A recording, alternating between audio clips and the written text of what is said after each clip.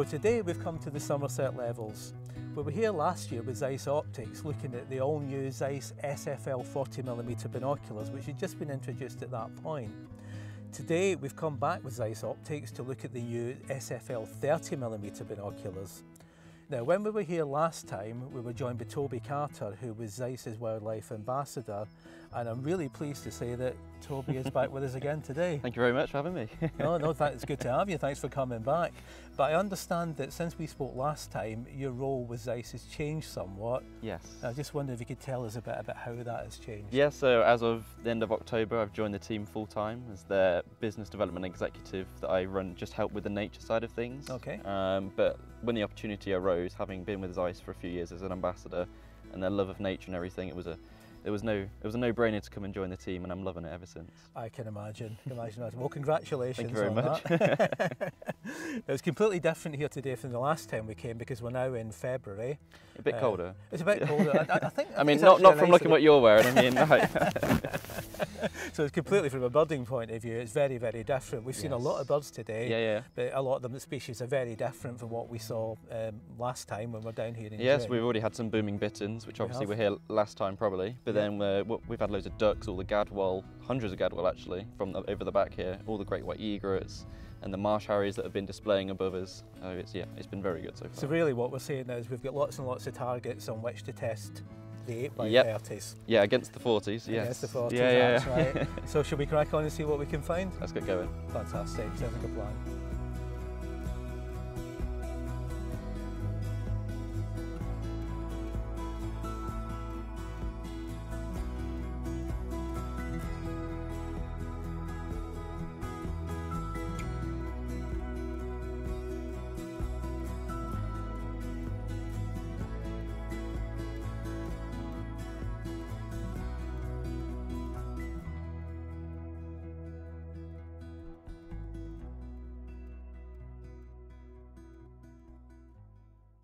Now been using the SFL 8x30 here for about 4 hours, and the first thing I have to say is that I have to remark in just how light and comfortable this binocular actually is.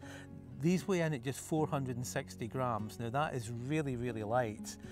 The 40mm version, which Toby has here, weighs in at 640, and for a binocular that size, that is light. But obviously you're stepping the binocular down, you're stepping the size down, 40mm to 30, so your size and the weight are decreased again. These really are dinky. They're not much bigger than an average pocket binocular. A pocket binocular has an objective of usually around about 25mm. When you move up to a 30 like this, the viewing experience is just so much better. The field of view that you get straight away in the light transmission is just in a different league from what you'll get out of any pocket, even a really good pocket. Comparing the 30 to the 40, you've effectively got the same optics in there, but the field of view is actually wider with these. The image itself, very similar to what you get out of the 40. Last June when we first looked at the 40, really impressed with the colour saturation and the way that the image just popped out. And really, this is pretty much that, but in a smaller package. Toby, this is my first outing with these, but I know that you've had ample opportunity to use this in the field along with the 40. Yes. And it'd just be really good to get your take and how you feel about the two different models. Yeah, so I've used the 30 quite a bit recently. Personally, I use a 40 because I've just got larger hands, but the 30s are great as a pocket binocular because they are that small. You can just put it in your bag and away you go. And they're just so light, as you said already, and you touched on that. They're around your neck, but you don't know they're there. But when you see something, they're there when you need them, but you forget they're there. They're great. Fantastic. Definitely, that's the impression I get from them. And the other thing, which is well worth your mention, is the close focus. Yeah. Because the close focus on paper, same as the 40s. Yeah, I think they're identical. But yes, they say that it's 1.5, but I think we've tested it. It might be a bit less, but we'll have to keep on testing that. I think it's less, yeah. Without actually measuring it officially, I think they've been a bit sort of conservative there. I think it's better than 1.5. So, you know, any of us with an interest in dragonflies, butterflies, when that season kicks in, you know, for an all-round naturalist, I think these or the 40s. Yeah, definitely. Really be I look forward to that season coming. I can take a few layers off. Definitely. I think you've got, what is it, 12 layers? Yeah, almost. Yeah. No, I'm really impressed so far. See, that's after about 4 hours use, so it'll be interesting to see how they fare as the afternoon wears on. And into dusk, yeah, and definitely. Into dusk, yeah. Let's keep going. Yeah, let's go for it. Okay, so what we also have here are the Zeiss DTI 3 thermal cameras. There are two models. There's a 35mm and a 25mm. And what that means is the 35mm has got a slightly longer focal length on the camera than the 25. So the 35 will bring you closer into what you're looking at, whereas the 25 will give you a wider field of view. So for example, if you're in a woodland, for example, you may benefit a little bit from that wider field of view. If you're looking over more open terrain, you might benefit a bit more from the longer focal length of the 35. Unlike a lot of thermal imagers, these can be used at daytime as well as during the night or at dusk. So effectively you can use pretty much 24 hours. So obviously if you're using in the dark, you can use these to sort of locate wildlife that you wouldn't otherwise know was there. And if you're using them in daytime, as we have been doing this morning, if you're in a wooded area, an area with a lot of cover, you can actually scan and these will actually identify the location of any wildlife that might be sort of lurking within those areas. They're a thermal imager, but they're also a thermal camera, so you can use these to locate what you're looking for, but you can also use them to record stills and video footage of your target as well. They've each got a 4 times digital zoom, and the range of these, the 25 would pick up to 800 metres away, and with the 35, anything up to 1200 metres away, which is impressive. Now, when it comes to locating wildlife, locating birds with these, Toby, I think you've had some pretty good results with Yeah, it's not been too bad. So I use these whenever I'm birding. I've got a 335 and it's always in my pocket. I take it wherever I go. But I took these to the Isles of Scilly in October and I found stuff like barred warbler and rosefinch. Right. Just sat in like bramble bushes and gorse that I just would have walked past otherwise. But this is always in my pocket, and even I use it a lot when I'm looking for jacksnipe and woodcock in marshy areas or in woodland. And I'm just looking, picking up the heat signature, working out my reference points, and then I've got my scope and my binoculars, and I can pinpoint it and get great views without flushing them. No, that's excellent. I think that's exactly where something like this has its benefits. I was using the 25 at home a couple of nights ago, and I was watching muntjac and I was watching fox as well. Out in the fields, pitch black, I just wouldn't have known that those were there, that those were the other And ones. watching barn owls as well at night, or owls in general, is just fantastic. I can imagine, for owling, it's got that written all over it, really. I look forward to trying these out with night jars and stuff like that in the summer months. I'll bet. So I think really, if you're carrying one of these, if you've got your bins, you've got your scope, and you've got one of these as well, effectively you can pretty much bird 24 hours if you want to. You can, yeah. It gives you that opportunity, and these have got a 10-hour battery life, which helps. Yeah, I've noticed that. I've only charged mine up once, been using a few times over the last week, and I haven't had to recharge again. So the battery life has been impressive. And it's comfortable in your hand as well. It is, it's ergonomic, and these are designed, the way that the control buttons are set out on the top, they're set out symmetrically.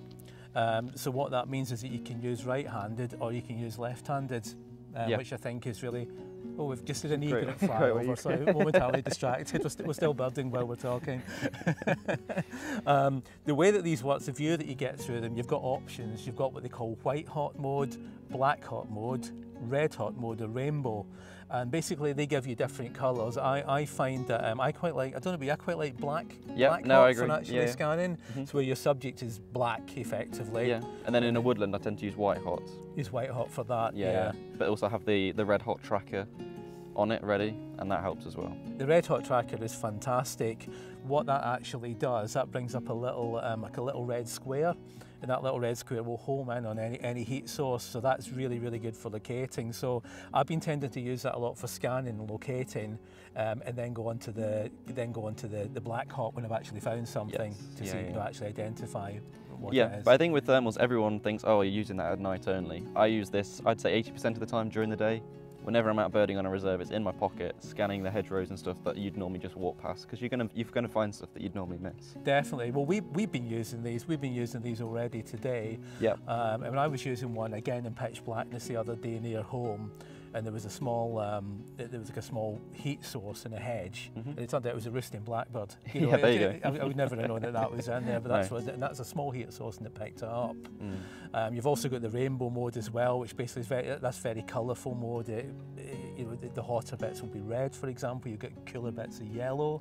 It's got that mode as well. It just enhances your day-to-day birding experience throughout the day. Like I say, 24 hours you could basically go if you wanted to. It gives you that opportunity. No, I agree, definitely. So talking about enhancing our birding, shall we crack on? Yeah. See what else we can find? Definitely. Should we go for it? That sounds like a plan. So we've had a really good full day down here on the Somerset Levels. It's been a fantastic opportunity to really put the new SFL 8x30s through their paces. Just to emphasise that these are available in 10x30 format as well. So Toby, you've got the 40s. Yep. The 40s, yeah. We had a really good in-depth look at the 40s last time. I remember the 40s really, really impressed me. The image was just so punchy, colour saturation was great, handled chromatic aberration really, really well. These do exactly the same thing but in a smaller, lighter package, which makes sense because it's the same optic. It still uses Zeiss's UHD, ultra high definition optics, same as its bigger brother does here. These, as I say, the difference really comes down to size and weight and field of view. It's a wider field of view, and you've got 460 grams weight rather than 640 grams weight. As I said earlier, in terms of size and weight, these are not much above a pocket binocular, but in terms of performance, they will blow any pocket binocular out of the water. They really will. The image is just so punchy, they're so easy to handle. I tend to use an 8x32 regularly, so I like that sort of 30-32 type binocular, and I would say this is just about as good as I've seen with a binocular of this type.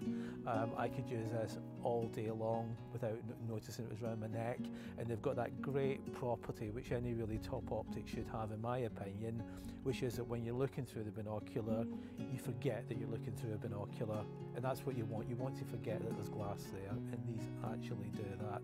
You think that's a fair summary, Toby? I think you've hit the nail on the head there, but let's say size is the main thing. You can put these side by side now, there you go. The 40s and the 30s, but everything that these binoculars have that we spoke about last time we came here, they've crammed it into that as well, and they're excellent. There's not many times where you go wow, and when you use these and these as well, you're like, yeah, these are the real deal. I agree. They're a fantastic birders binocular, and what we've been doing, we've been actually using them for birding all day long. We've been here for about 7 hours now. Probably, yeah. It's been a good full day, and we've seen some really good stuff. We should mention the birds that we've seen. There's the levels at this time of the winter, loads of waterfowl. At the moment, there's potcher, there's shoveler, gap, there's tons of ducks. And then there's the rarer duck. There's the American widgeon over the other side that showed very well in the light. Yeah, the nice great male. views, really nice. Yeah, that came out well. Loads of great white egrets.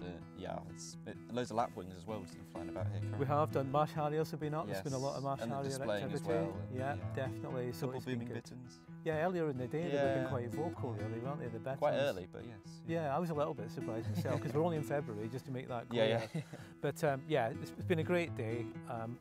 Lovely optic, great birds, and yeah, can't say fairer than that, really. It's been great, hasn't it? It's been fantastic. Yeah, I agree, excellent. So I hope you've enjoyed the video and have found the information useful. We've had a great day here in the Somerset Levels, the only downside being that I've now got to hand these back, which would be something of a wrench. If you have any queries at all about any of the Zeiss equipment that you've seen, please contact us, Clifton Cameras, either by phone, by email or by live chat. Also, if you go to the tryzeiss.com website, you will be able to actually hire the equipment for 48 hours as well, so that's well worth bearing in mind. So I think all that's left is for me to say thank you very much for watching and happy birding.